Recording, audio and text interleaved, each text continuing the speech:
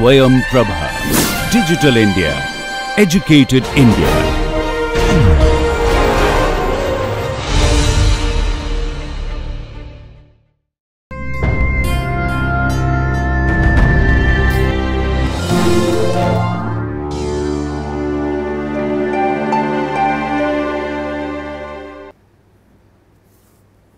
Hello everyone, welcome to the course on medical biomaterials.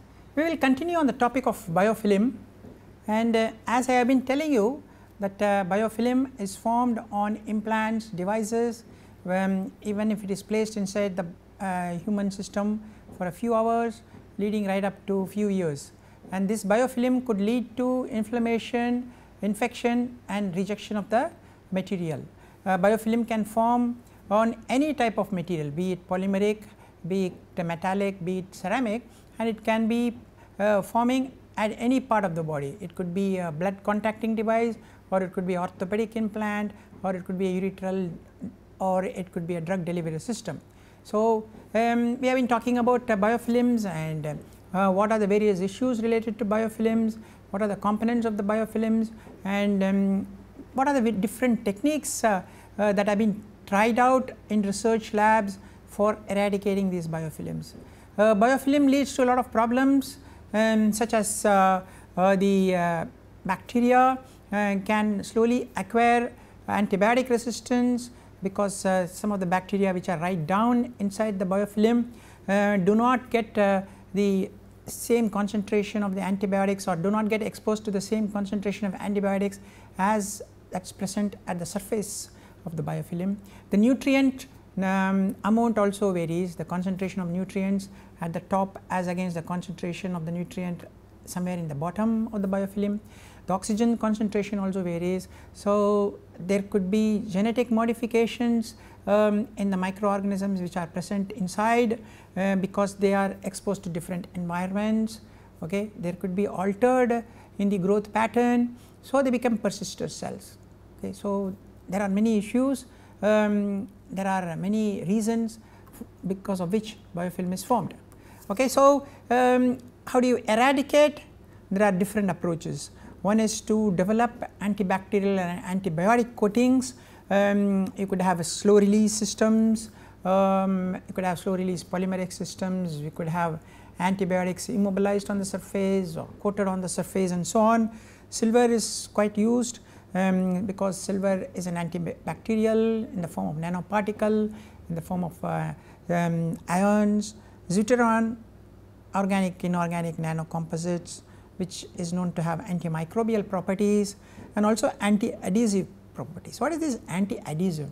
Anti-adhesive means it's that the material, the surface need not have antibacterial or killing effect, but it prevents the attachment of the microorganisms because of their altered surface characteristic, like altered surface energy. Maybe it is more hydrophilic and so on. That is called anti-adhesive. Use of polyethylene glycol, modified chitosan, antibiotic loaded polymer coatings, deuteronic coatings, formulations of silver, zinc, etc. For example, on inorganic materials like alumina or hydroxyapatite, immobilizing enzymes, because some enzymes like protease or lipase or even papain have either esterase activity or amidase activity or combination of both. So, they may be able to kill coating with antibiotics or immobilizing antibiotics. All these techniques help in killing the bacteria. Another approach is developing hydrophilic surfaces. So, such surfaces may prevent attachment of hydrophobic organisms, so it becomes anti-adhesive. Okay.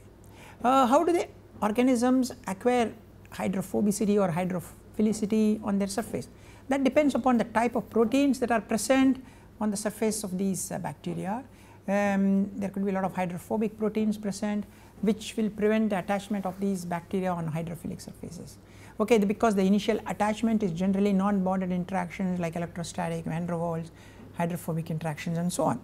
So, developing such surfaces or modifying the topography of the surface, okay,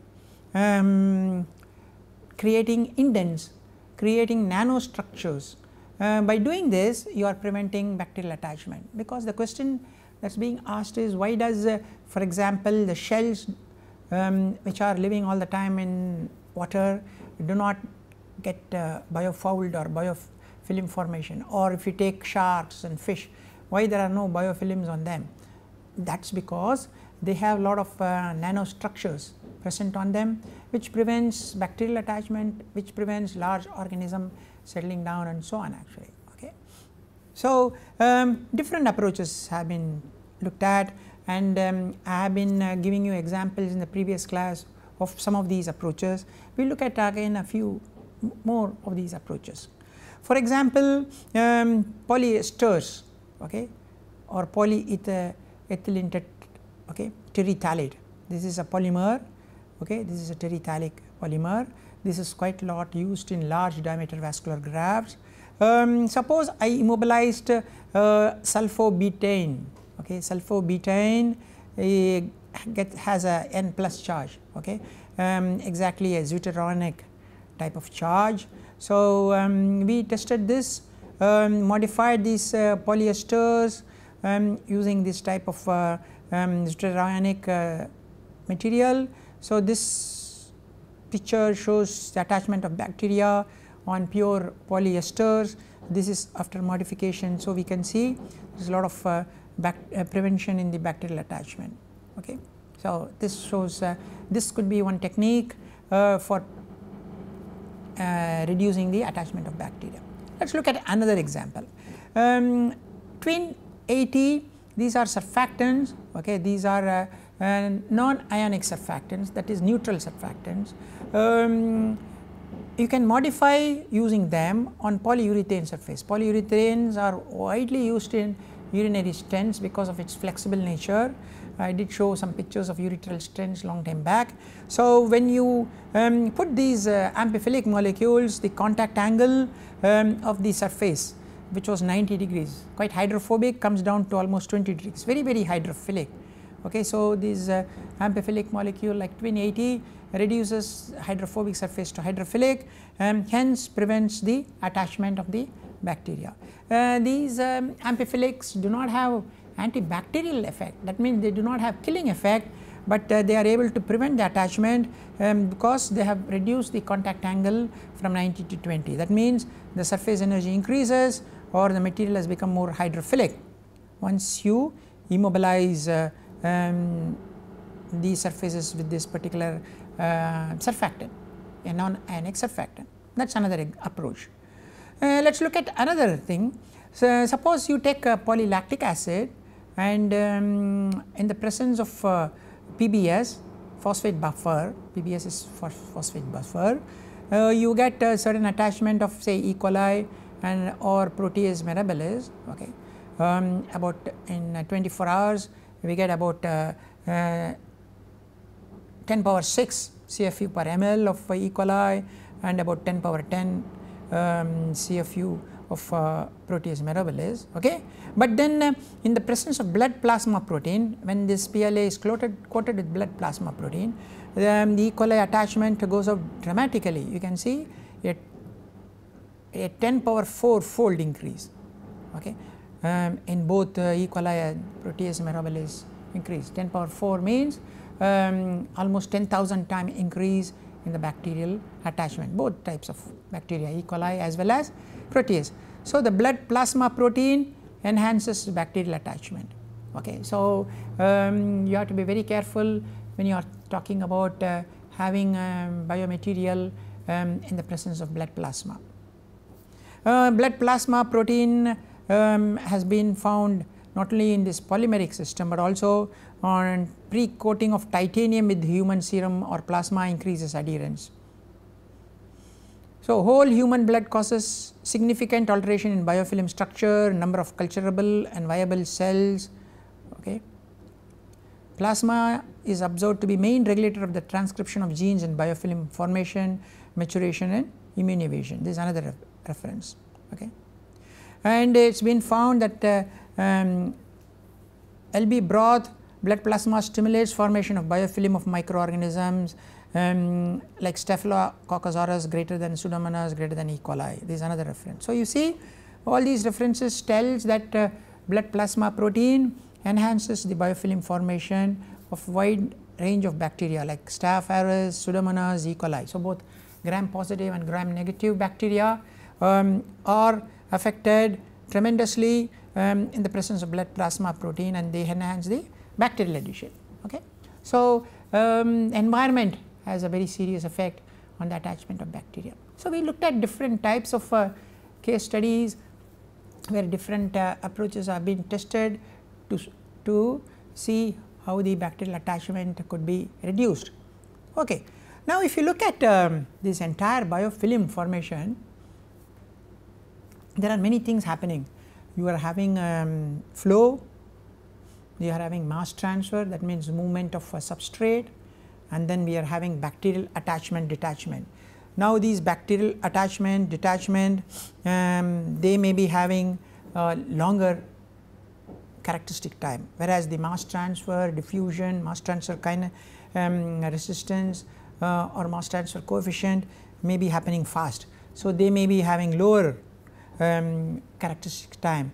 So, if you look at the biofilm growth, biofilm maturation, attachment of bacteria, detachment of bacteria, biomass growth, they all operate at different time frames. Okay. And this is a very interesting picture which I have developed based on these references. Okay. So, the mass transfer, reaction, substrate diffusion, convection, they are all happening very fast. They are happening around 0.1 to say 10 seconds. Okay. Whereas, if you look at the biomass growth, biomass decay, detachment of biomass, this is happening in terms of 1000 or 10,000 or 100,000 seconds. They are much slower. Okay. So, if you look at the biofilm part, the mass transfer part, the hydrodynamics part, the mass transfer, the hydrodynamics are much faster when compared to the biofilm formation, which is much slower. So, we have a situation where the transfer of material, the mixing is faster, whereas the attachment of bacteria, the detachment of bacteria, the biomass growth is much slower, almost by 1000 to 10,000 times. Okay. So, let us look at the characteristic times for each one of these processes. Okay. So, let us look at this mass transfer, the time, the diffusion time, characteristic time, diffusion time is delta square by capital D. D is the diffusion coefficient, this is the thickness. Now, if you look at the convection, this is D by U, the characteristic time, convection time, again this is thickness, U is the velocity.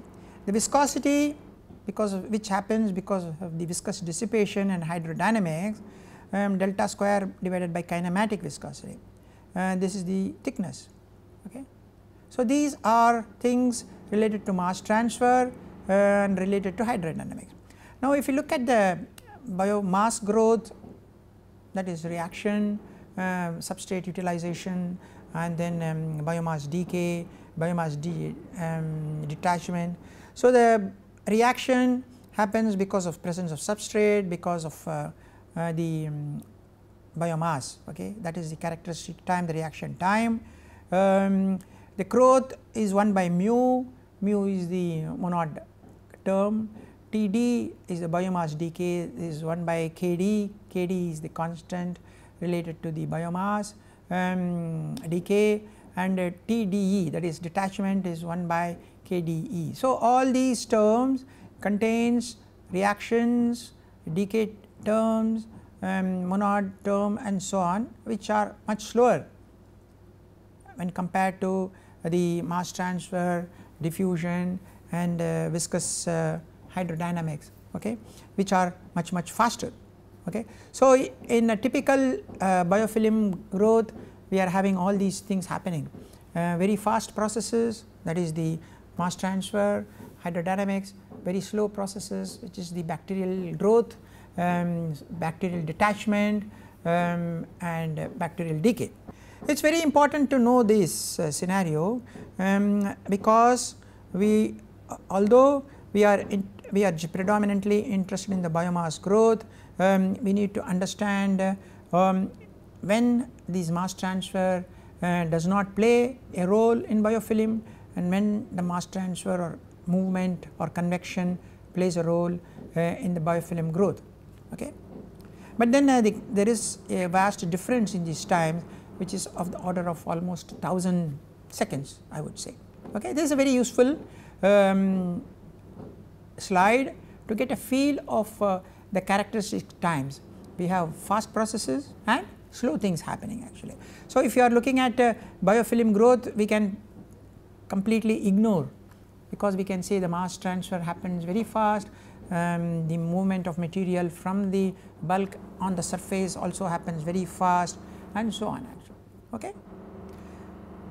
So, biofilm structure we are talking in terms of days, whereas hydrodynamic, okay, that is less than 1 second.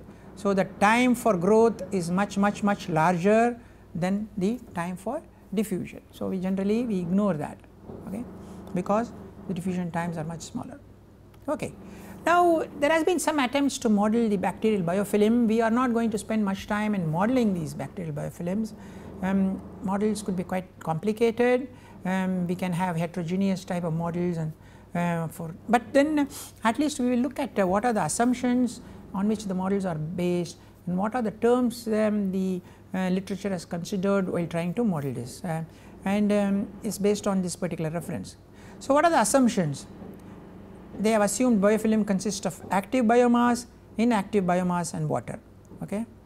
So, active biomass, okay, which is not biodegradable, whereas inactive biomass is related to endogenous decay, and it is a fraction of this active biomass. Okay. What are the assumptions? Biomass is treated as a homogeneous continuum. So, you have to remember that although biomass is heterogeneous, you may have live cells, dead cells, proteins, and so on, it is considered as homogeneous.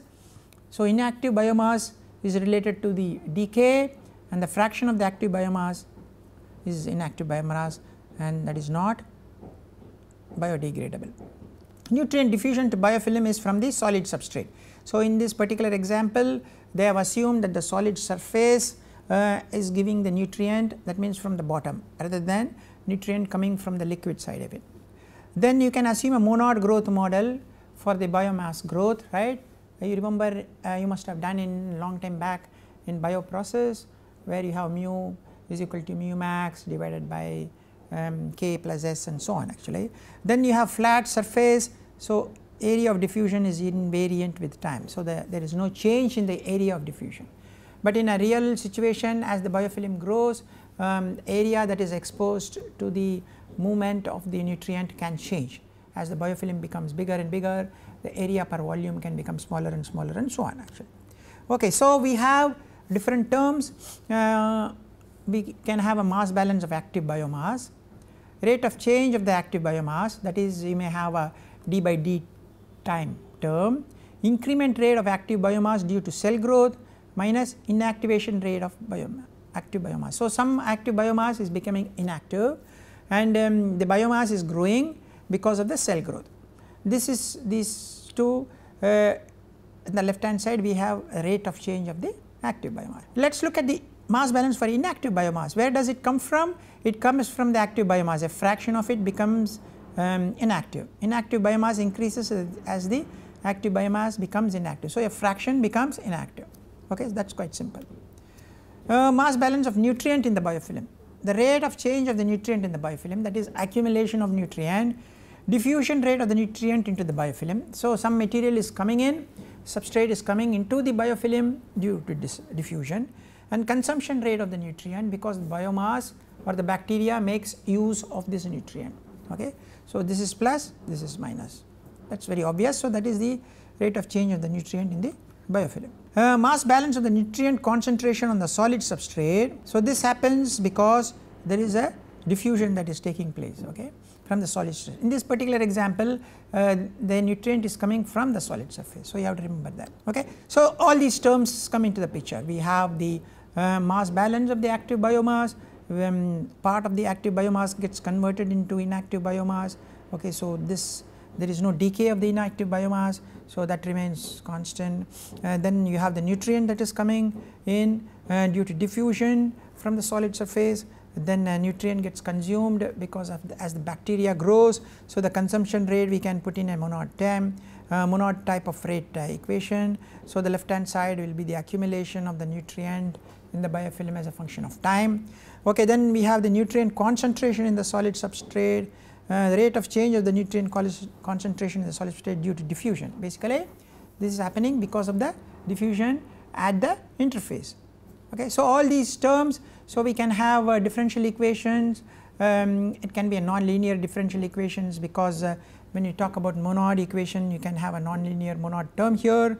Okay, then we can have fraction of the active biomass going into the inactive form, and then for the mass balance of nutrient in the solid, we can put in something like a fixed law term here.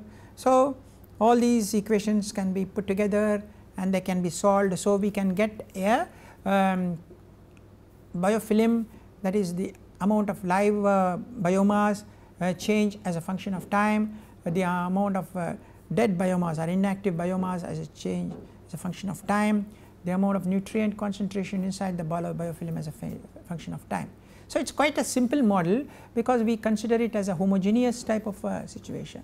Okay. So, it can be modeled without much difficulty. What is the use of this type of model? We can see how the biofilm grows, how much nutrient is getting consumed. We can see what is the rate of conversion of active biomass into the inactive biomass. We can look at the accumulation of the inactive biomass. So, all these can be done. So, there are different approaches by which you can model the biofilm growth, biofilm maturation and nutrient consumption, but I just showed you superficially how one can go about it. This is the philosophy of it. Let us not go too much into the biofilm modeling, but this is how it is. Okay. So, as the biofilm grows, you are going to have very complex structures. You can have a very uniform flat biofilms, or you can have biofilms with a lot of interstices for the nutrients to flow.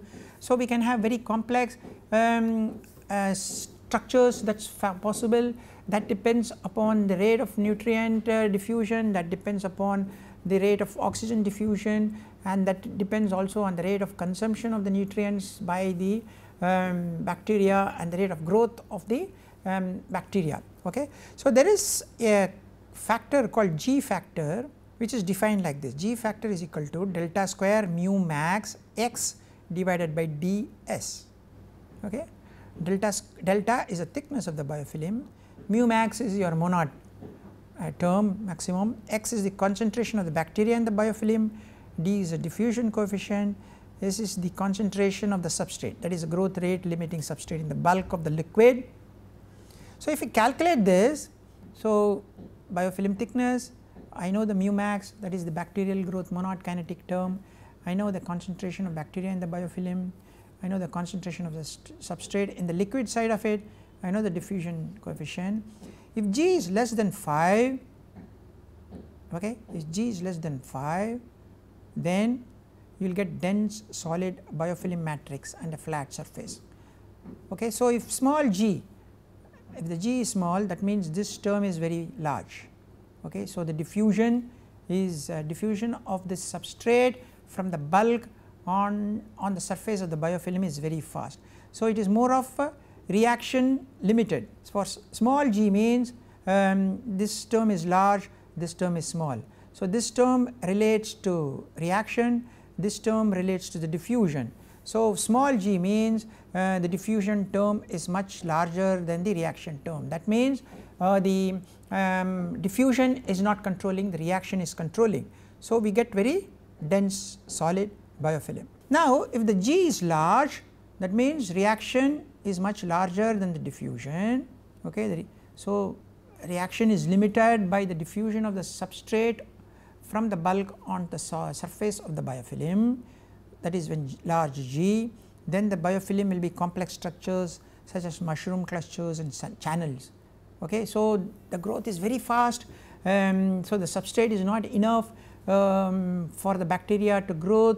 So, the diffusion is the limiting factor, that means diffusion of the substrate from the bulk onto the surface of my biofilm. Then you are going to end up with very complex structures of biofilms with mushrooms, clusters, channels and so on actually. whereas if the reaction is slow, that means diffusion is much faster. So, you are going to have a very thick flat solid biofilm matrix. This is also a very useful term to have, this factor. It tells you which is controlling the biofilm processes. Is it the diffusion of my substrate, the limiting substrate which is helping the bacteria to grow, the diffusion of that from the bulk onto the surface of the biofilm, that is controlling, or is it the rate at which the bacteria grows, the biomass increases and the biofilm starts building up, which is controlling this or that. So, based on that we can also tell what type of biofilm structures you are going to have, whether you are going to have a very flat biofilm structure or whether you are going to have a mushroom or channel like biofilm structures. Okay. So, that completes what I wanted to talk about on biofilm. We spent quite substantial time on biofilm because, as I said, it is the most important topic, especially in the area of biomaterial implants and devices, and many materials fail in early days because of formation of infection, biofilm, development of persister cells which cannot be easily eradicated by simple antibiotics. The concentration of antibiotics required may have to go up by 10 times to kill the bacteria that is present and well developed inside the biofilm matrix, which contains exopolysaccharides and proteins and so on. So, we will talk about other topics in medical biomaterials in the next class. Thank you very much for your time.